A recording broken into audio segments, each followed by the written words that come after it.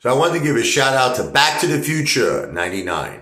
I was reading in the comment section. You know, I even said it in the live stream, but I didn't catch it at first. He goes, Apefather, you could call your project the 3 V's project. So I was thinking about it first. What is he talking about? But then the first V, I say the V for Victory Vegas project.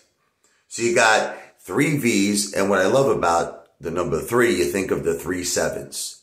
777. Jackpot, baby. Jackpot. So I love it.